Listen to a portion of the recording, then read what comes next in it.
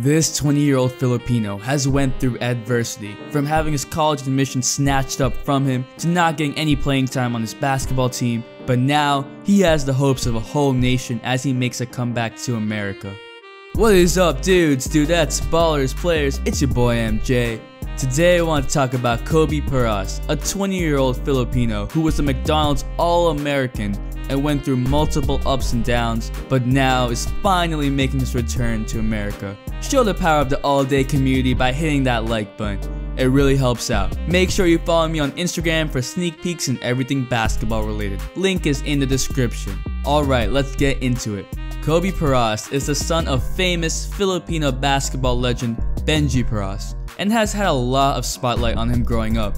In high school, Kobe Paras transferred from Salle Greenhills to Cathedral High School in Los Angeles, California. So he made the jump from the Philippines to America. There he would pack gyms just like Lonzo Ball did, because he was the future of Philippine basketball, or so that was thought.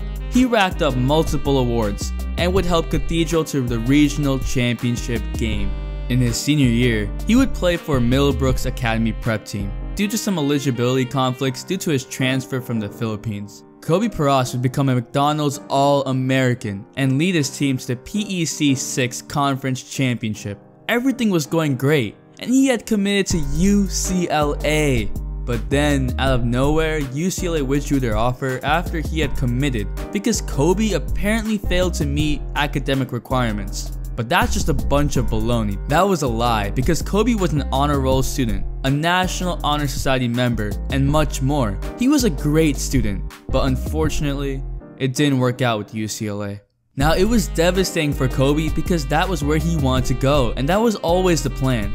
So to be that close and then just have it snatched away from you incorrectly, especially handling it as a teenager, it was hard. After the whole UCLA debacle, he had so many Division I schools offering to sign him, and he chose Creighton University and became the first Filipino to join their program. But Kobe didn't get an established role. Instead, he was a reserve, barely getting any playing time. It was all going downhill. Kobe even said, "I had to literally face adversity man to man." He withdrew from Creighton and went back to his roots. Kobe Paras returned back to the Philippines with pride. He wanted to play for the flag, the Gilas Pilipinas national team. He played for the 2017 FIBA 3v3 World Cup national team and extremely improved the team. With this experience, he's been learning more about playing in a system that doesn't necessarily work with him and how he has to adjust. He had to fight for minutes on the national team and earned every single minute he played. Now that's important, because if Kobe Paras can adjust and do whatever a team needs, then he will have a valuable role anywhere, especially with his great skill set. Now it is Kobe's time. He is returning back to the States, this time playing for Cal State Northridge, but this time it's a different Kobe Paras. He's matured in his time back in the Philippines, and he has gone over the adversity, the hardship of losing out on UCLA and not getting playing time in Creighton. Most importantly, he has a loyal fan base, fans who want him to succeed. In the past, the fame has gotten to his head, but now he has let that go after going through his struggles.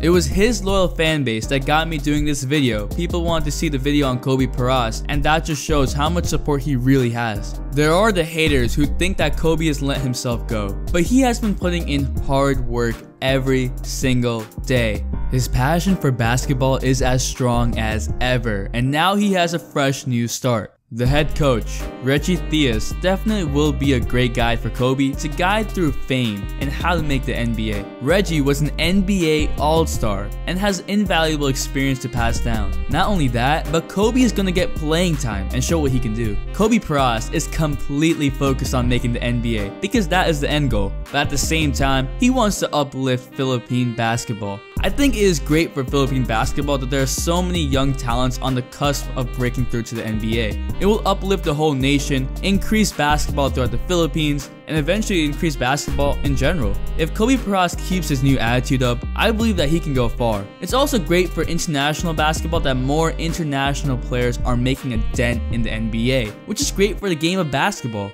Kobe Paras is so young, a 20-year-old Filipino with a whole nation behind him, and now he's on the comeback, and he just might make the NBA. What do you think about Kobe Paras? Can he make the NBA? Let me know in the comments section down below, and let me know if you want to see a video on more international players. Drop a like if you like this video. Let's show the power of the all-day community and get to 109 likes. The Instagram shoutouts of the day go to Tony Bushlow, and the all-day notification squad shoutout goes to Tanner2K. Thanks for the all-day support. Make sure you hit that follow on Instagram at MJ2K_all-day and hit that notification bell for a chance to get shout out and to never miss all-day content. Also, I got big news for everyone. These cases you see here are fire. I know you want these cases, so I got you. Use the link in the description and use promo code MJ2KAllDay for 10% off.